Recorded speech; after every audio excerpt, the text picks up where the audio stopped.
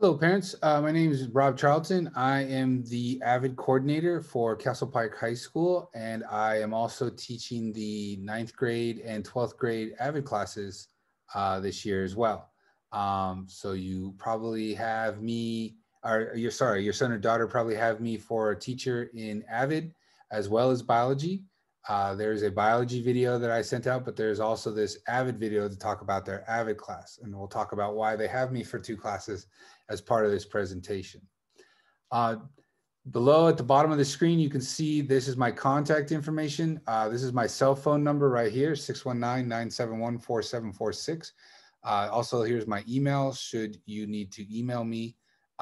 Please, if you have questions or concerns, reach out to me. If you need to get a hold of me also, you can send through Jupyter messages. So the Jupyter system where your son or daughter's grades are kept. There's an ability to send messages to the teachers. So you can send me a message through there as well. Okay. So I'm going to be talking about both the ninth grade class and the 12th grade class since we have them combined this year. So depending on if your son or daughter is in a senior or a freshman, you'll get both of that information here. All right. All right. So let's talk about the program goals. So whether you're a senior or a ninth grader, the goal has always been that AVID's goal is to get you to be ready to go into a four-year university. Now, do you have to go to a four-year university? No, you don't have to go, but I would like to get you ready for it should you choose to go. We have had many of our seniors last year who graduated. Of the ones who applied to a four-year university, 94% of them got accepted to a four-year university. So that's a very high rate of students that got accepted. Now, did they all decide to go? Not all of them. Some of them decided to go to a community college and then transfer to a four-year. I had one person decide to go into the military. There's a couple other students that went in a different direction as well. So it's not always about have to go to college. I just want you to be prepared so that you can go if you want to go. That's what the long-term goal is. Okay. The short-term goal is that if you are in the ninth grade class, I want to spend your ninth grade year and your 10th grade year getting you ready with all the skills and knowledge so that as an 11th grader, you can either start taking advanced placement courses. So that's called AP courses, which are basically college level courses here at high school, and you can actually earn college credit from taking those courses, or go into the IB program with Mr. Manro, which is a super high level program that I think does a wonderful job of preparing students for college. They have something like a 100% rate of going to a four-year after high school. So either one of these is an option for the 11th grade year. My job over the 9th and 10th grade year is to get you ready for those. Okay. And then the immediate goal, what are we working on every single day? It's how to become a student who gets A's and B's in all their classes. Some of our students have been getting A's and B's all through middle school. And so now we just need to continue doing that in high school. Some of our students come to us having gotten C's, maybe D's or other grades before. And so now we're going to teach them how to start getting A's and B's in classes, especially the ones that they've struggled in the past, like a math class or an English class. So that's the kind of stuff that we're getting them ready right now. A's and B's in all classes, get you ready for that 11th grade year, and then eventually get you ready to go to college. So lots of goals, all about pushing you to high level success. That's what we're all about in AVID. How does the program work? Okay, so if you start in the program as a ninth grader, you have me for two classes. You have me for AVID and biology. That is on purpose. The reason I do that is because AVID is a class where I teach you skills, how to study, how to be organized, how to take notes, a whole bunch of like presentation skills, computer skills, working in groups, collaboration, just skills, and knowledge. Well, the biology class is then a core class where we're actually using those skills to learn biology information. So the two classes work hand in hand. And by having me twice, the students really accelerate their learning and they start to move ahead of the regular students at our school. And so that's how we accelerate them towards a path to college. So that I've been very much a stickler with our counselors to make sure that the students have me for both AVID and biology. This year, the 2 biology classes are periods 1 and 3, and the 2 AVID classes are periods 2 and 4. So you should have that set up if everything is going correctly. Next year, they will stay in AVID. So they'll have a new AVID class with me where now I build upon their skills. I start teaching them some advanced note-taking, advanced presentation skills, debate skills, research skills, and we just keep adding to that skill set. And then I also have them again in honors chemistry. So they need to take chemistry anyway. So they take chemistry with me, and it's an honors course, which means it's a little more difficult than a regular chemistry course, but they also get a GPA boost for that course too. And so this is their first introduction to those high-level courses and to see if they are ready to handle the rigors of high-level work. Because again, our goal is to get them ready for those 11th grade college classes and then get them ready for college after they graduate, okay? So it's a recommitment to staying on the path to college. Okay, then the 11th grade year, you kind of have options. You stay in AVID with me again. So this would be the 3rd year in a row that you would have AVID with me. And then you're taking AP classes at the same time. So I'm helping you with those AP classes. We're gearing you up for college applications, teaching you how to apply and all the things you're going to need for applications, as well as helping you in these tough college classes that you're taking. Or if somebody decides to exit AVID and enter the IB program, I have no issue with that at all. I think the IB program is wonderful at Castle Park. I think it does a great job of taking care of students and preparing them for college. And it's probably our most rigorous course program. So if students are able to enter IB and they can be successful there, I'm all for that. If IB doesn't seem like a good option, then they can stay in AVID and take AP classes. So they have a little bit of a choice at starting their 11th grade year. And then the 12th grade year, which we have some seniors this year who are on the verge of graduating, they have me again for AVID. They're taking those high-level college classes. And what we're basically doing in these classes is just college applications, college applications, college applications. The first 2 months are really just helping the students organize themselves, get all their colleges down, how they're going to need to apply to each school, get all the things they need to apply. And they spend the first 2 to 3 months just applying to colleges. And they get that support from me while they're doing it. So that's somebody that can help them with all these college applications. So, so AVID is a 4-year program. If you're starting as a 9th grader, you can stay in AVID for 2 years and then go to IB, or you can stay in AVID for all 4 years. And you'll have me every single year getting you more and more ready for the college after high school. That's really the goal, get you ready for college after high school. Okay. All right, so what is our college prep process? So in the 9th grade, what kind of things are we learning in 9th grade? So I'm teaching them, we start off the first couple months talking about who you are as a learner. Why should you care about going to college? How do you build your self-esteem and your confidence so that you can be a successful student? We start talking about some of the basic academic skills like note-taking, organizing a binder that I check every couple of weeks, keeping track of your grades, seeking out help, how to work with groups.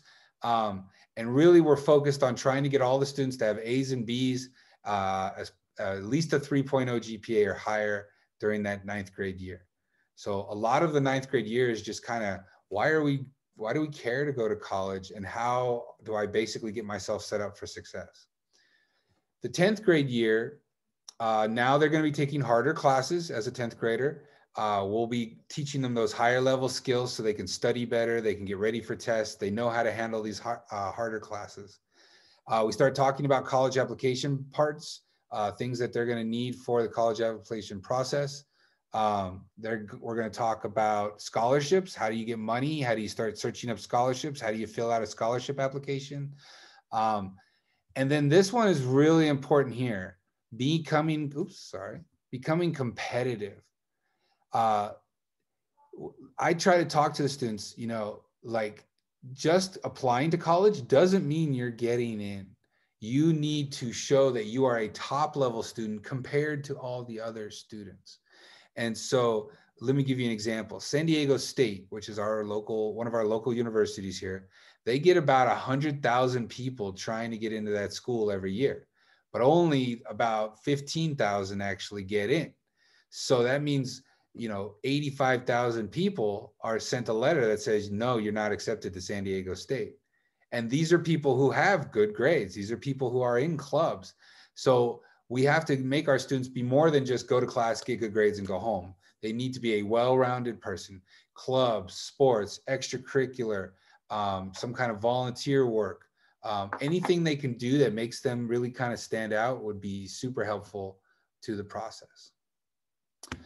All right, the 11th grade year, which the seniors had last year. What were we doing? We were starting to research a bunch of colleges. We started to look at things like the letters that you're going to need to get, the personal statements, the UC questions you're going to have to answer. We didn't do any SAT prep because it's not required this year due to the whole COVID pandemic situation. So the colleges aren't requiring it. Normally we would have prepared them for the SAT, and the seniors would have already taken the SAT by now. We taught them about scholarships again and how to get money. I know getting money for college is a thing that really kind of weighs on families. Like, oh my gosh, how are we going to afford college? I talked to them about how to get all this free money from the government, from grants, from scholarships, and so that they can actually make college free if they put in the effort and the time. And then we talk about how you're going to be able to apply to all these schools in your senior year. So then we go to the senior year, and what are we doing? Boom, right off the bat, what schools are you going to apply to? That's what they're doing right now, putting together a list of the colleges they're going to apply to. And they're going to work on those college applications from now until November when they're all due. In November, you're probably going to hear about something called FAFSA, which is the financial aid from the government to help pay for colleges.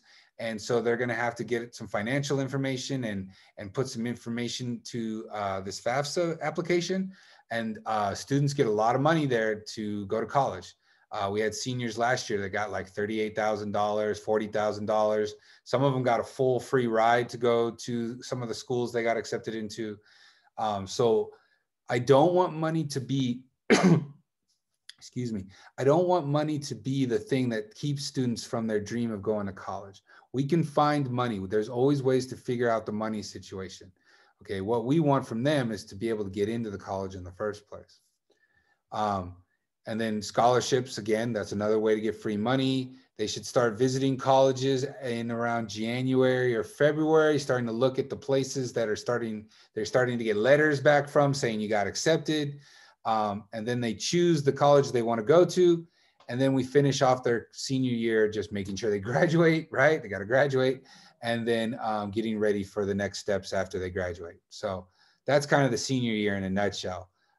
College applications, FAFSA, scholarships all the time, and really just being successful in school on top of that. Okay, so if you're an AVID 9, if you're a 9th grader, what kind of stuff are we going over? So again, understanding yourself, understanding personal skills, how to cope with things that might be going on in your life that affect your ability to be a good student, reading and writing skills, calendars, organization, collaboration, how to think your way through problems, how to question what you're learning, how to study, how to do presentations, how to manage your finances. Parents, that'll be an interesting one. And probably in the next month, you're going to have students talking about things like a mortgage or rent or how to afford a car or living expenses, bills. That's because we're going to be doing a whole project where they actually plan their life when they're 30 years old, and they have to kind of figure all that stuff out. I'm sure you would appreciate that as a parent. I know I do when my son knows like, hey, I'm going to have to pay for this stuff. I got to figure this stuff out. It's like, yeah, you do. It's going to come. Life comes at you. So we start to talk about that and give them some basic knowledge. Start researching careers and colleges they might be interested in, note-taking, group work, just lots of skill learning. And this isn't everything. This is just kind of the big ones here. Okay, so lots of skills all the time. Learning new things all the time. What are the seniors learning? Okay, like I said, the seniors are going to be researching colleges, scholarships, keeping themselves organized, getting financial aid for college.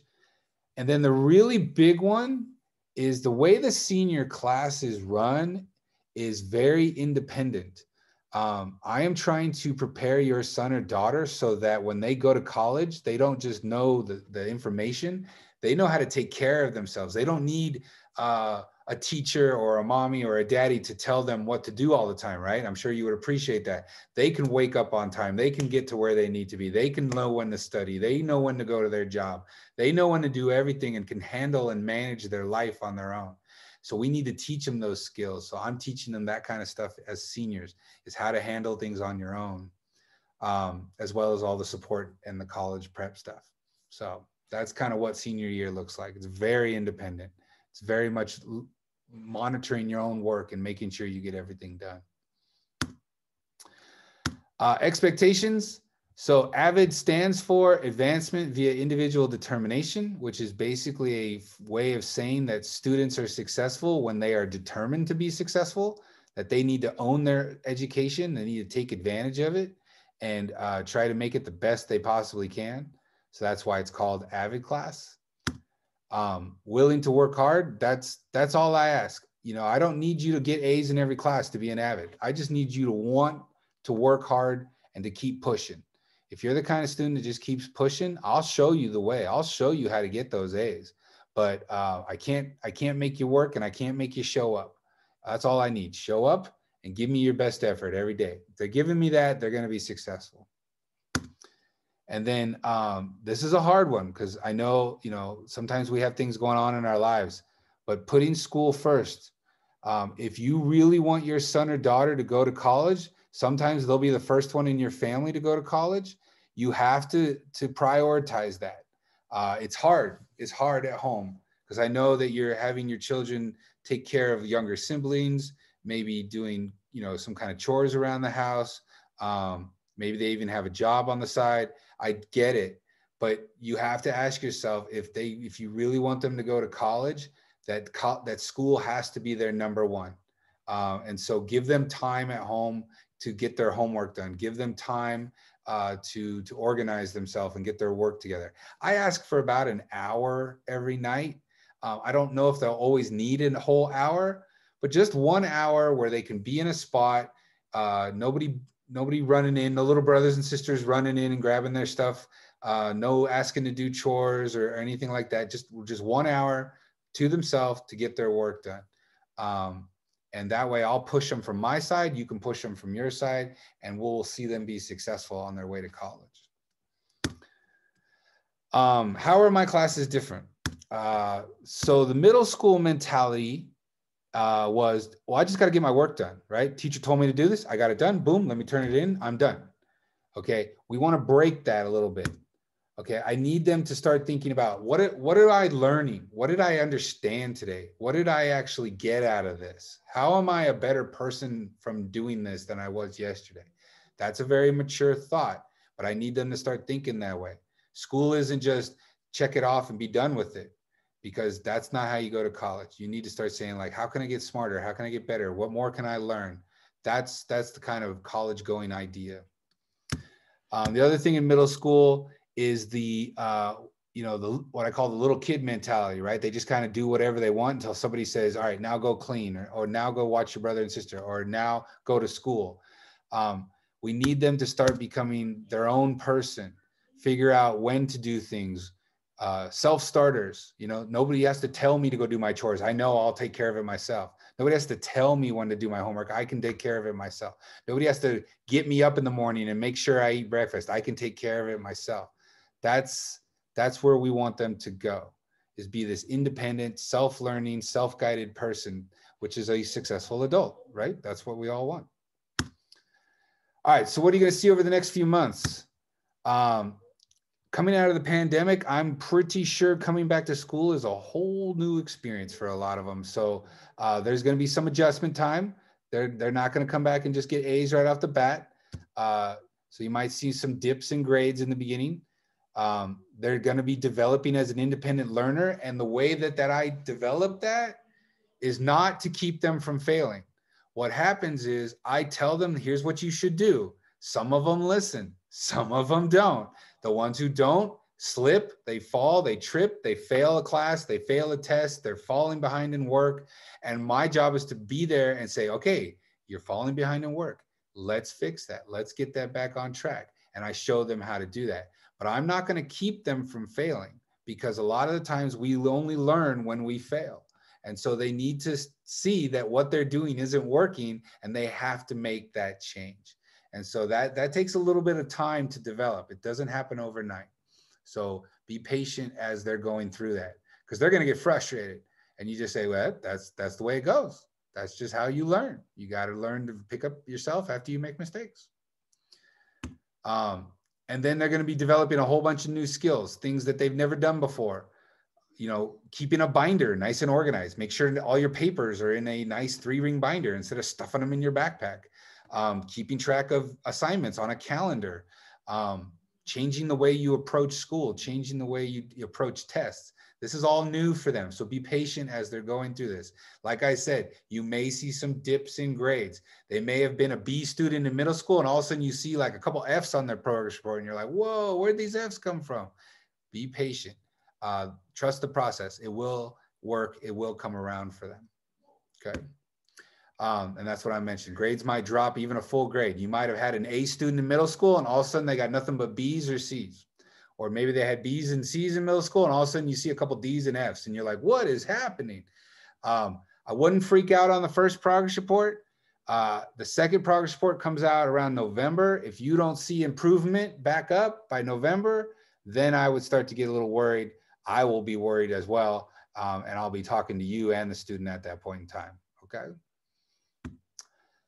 All right, needs from the home. I kind of mentioned these already. Again, can you give them an hour each night where they're not interrupted by others? They should have calendars of what they need to do every night. So that should help to keep them on point. And then the only other thing I need you to do is just positively support them. You know, they're going to go through a tough couple periods here where they're like, whoa, this is hard. I don't know if I can do this. I can't, you know, they start to doubt themselves a little bit. Just, you know, reassure them you can do this. I have faith in you. You know, if you need help, reach out to Mr. Charlton. I know he'll guide you. Just back them up. Just be in their corner. You know, they'll figure it out. But if you can back them up a little bit and just say, hey, I trust you. I love you. We're going to do this. Because a lot of times they're the first one in the family to go to college. And that's a tough chore. That's tough. And then if you do want to talk to me, again, reach out to me, check in with me. We could set up a conference. You and I could talk on the computer or over the phone or in person, totally up to you. And we'll chat and we'll see what we can do together. So let's get them to college. These are some of the colleges that we got our seniors into last year. This isn't all of them. We got them into a lot. So it does happen. It does work. I'm asking for a little bit of trust. It will happen for your son or daughter if they stick to it and keep at it, okay? And again, if you have any questions, there's my cell, my email, and you can always send me messages on Jupiter. And again, I hope to see you on Thursday night during the time slot for your period, either period 2 or period 4. And you can ask me any questions that you might have regarding the program. I'm always here. I'm always here to support the students. All right. I will see all of you hopefully Thursday night. Have a good one, and I'll see you then.